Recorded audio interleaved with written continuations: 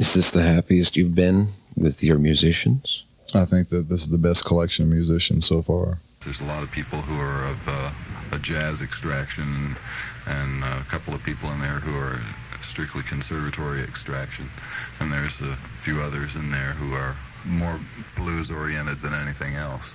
Because this group has played over 100 concerts so far, and 80% of those have been recorded, all live in quad. And so the amount of material that I have to choose from to release keeps growing. It's not just fixed.